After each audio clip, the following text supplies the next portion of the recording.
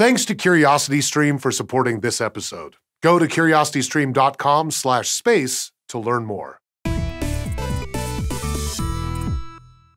According to statistics, there's probably life somewhere besides Earth. There's no ironclad proof or anything. It's just that the odds of life only evolving on one planet out of trillions are pretty small. But as true as that may be, it's still not the same thing as knowing we're not alone.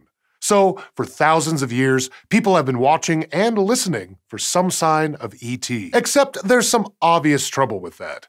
Basically, all of the planets out there are extremely far away, so far that we might not ever be able to see their surfaces in detail or intercept a clear radio signal. And if there's microbial life out there, well, we're definitely not going to take soil samples from exoplanets anytime soon. To deal with these limitations, researchers have been investigating new ways that we could look for life, including life that isn't trying to communicate with us. And they've come up with some promising options. Some teams are specifically looking for intelligent life, like by searching for evidence of megascale engineering. These are structures so big that we would notice them from light years away. This idea actually first popped up in early 20th century science fiction, but it got a big boost in 1960 when physicist Freeman Dyson published a paper describing what's now called a Dyson sphere. Dyson imagined that a sufficiently advanced species might need so much energy that it would surround its star with solar panels. The panels would absorb enough heat to give off an unnaturally high amount of far infrared radiation. So, spotting one of these weird stars would be indirect evidence of the species that built the sphere. Of course, building something that big would obviously require an incredible amount of material, which itself would have to come from somewhere. So, some scientists have suggested that it might be easier to find those missing materials rather than the thing they were turned into. For example, we could search for asteroid belts that seem weirdly depleted in certain minerals, which would be possible evidence of a large-scale mining operation.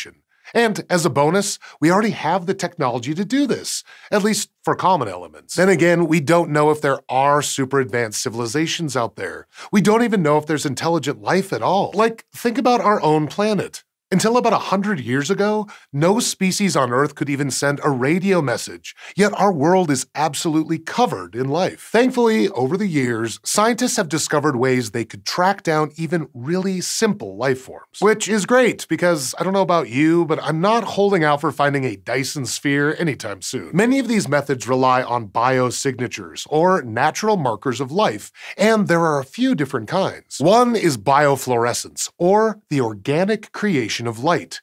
Basically, it's light that comes from life itself. Biofluorescence is different from the bioluminescence found in creatures like fireflies. To produce light, biofluorescent organisms first absorb it. Then they absorb some of its energy and re-emit the light at a different wavelength. All kinds of life on Earth, from bacteria to flying squirrels, exhibit this trait. And some researchers believe that the conditions around certain types of stars might even promote the evolution of it. M-dwarf stars, for example, emit a lot of ultraviolet light, a kind that's destructive to DNA here on Earth. So if life existed around one of these stars, it could potentially have developed a biofluorescent adaptation that would allow it to absorb and then reject those harmful rays.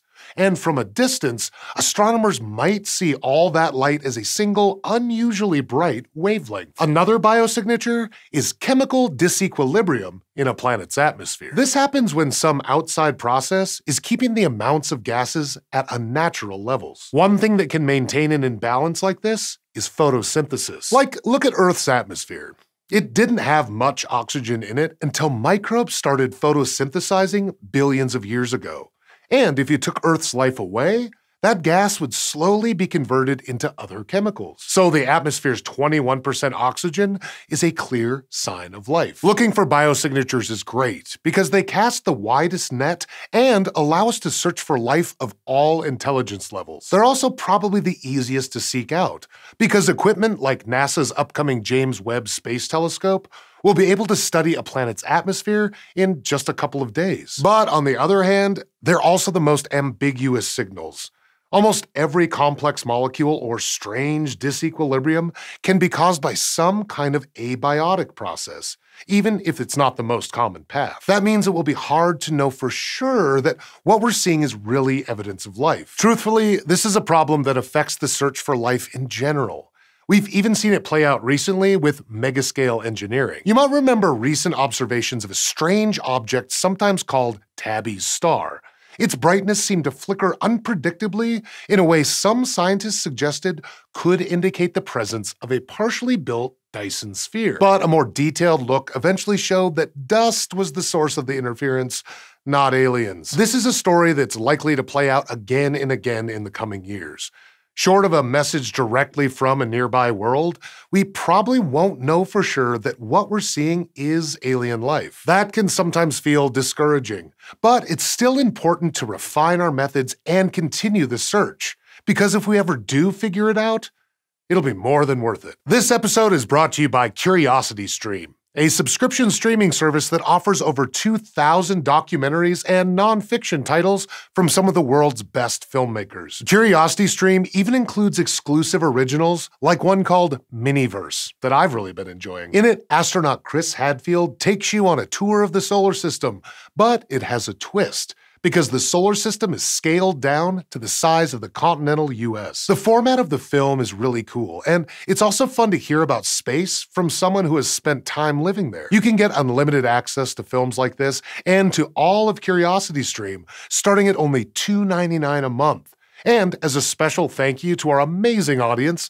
the first 30 days are completely free if you sign up at curiositystream.com/space and use the promo code SPACE during the sign-up process. Besides getting access to all this content, you also know that you're supporting SciShow.